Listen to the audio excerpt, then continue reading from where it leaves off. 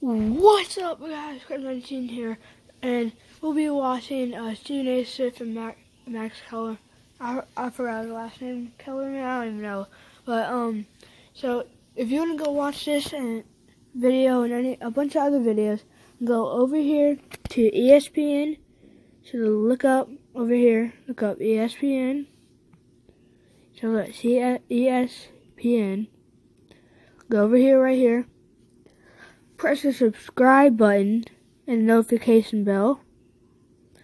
Go over. If you want to watch the Just First Take, I'll say what to do, but if you want to watch all the videos, just go over the videos. Playlist, if you want to just watch First Take, go over here where it says First Take. And he has all the first takes right here. Video we're watching right there, it's the very first one. And so, I'm going to put the link to their channel in the description.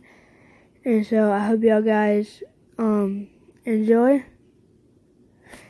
this video, and I'll be reacting to it just like y'all guys. Alright, let's get started. I need some clarification, Stephen A. When you say LeBron is going to get his numbers regardless, no disrespect to the king and everything, but he's going to get his numbers, do you mean he will make sure he plays well? Or do you mean he will put up numbers to show everyone, hey, I may have some sorry teammates, but I'm not sorry? Like, what do you mean he's going to get his numbers? Both. See, to me, he can't win no matter what he does, even sometimes when he does win. On the one hand, when he's had some sorry playoff totals at the end of the game, and guys like you and me were jumping up and down saying, MJ would have never ended up with 8 points in a finals game, da-da-da-da-da-da-da. He could argue, look, I'm not just a pure scorer. I do other things.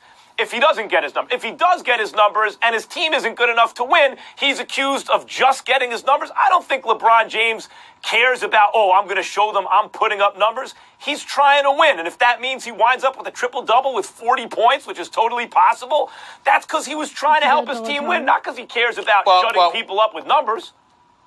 No, but you're acting like they need to be mutually exclusive. And I'm saying to you it could be a combination of both. What I'm saying to you is that LeBron James is always going to try to go out there and win. He ain't going to go out and try to lose on purpose.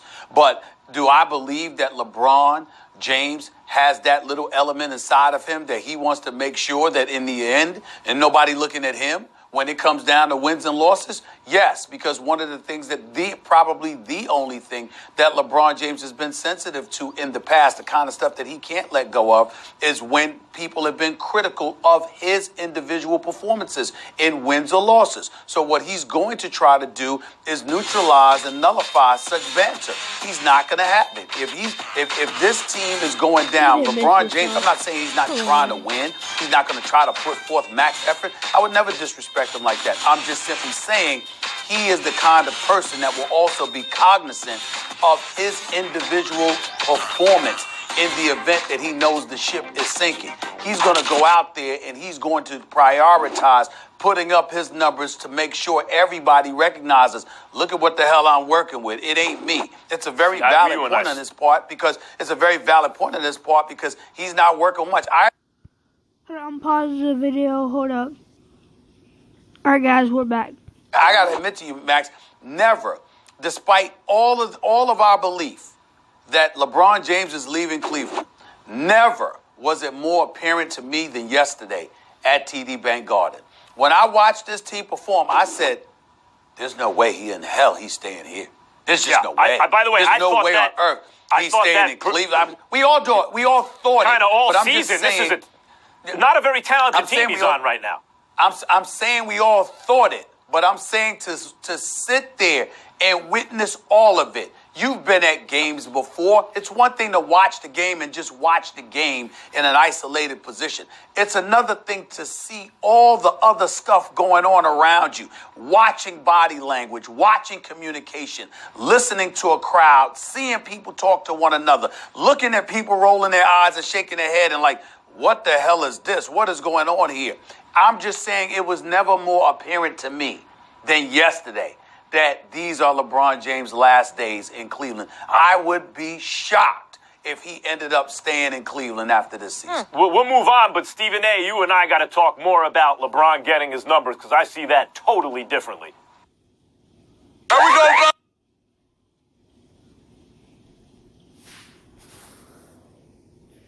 Alright, guys, we're back here.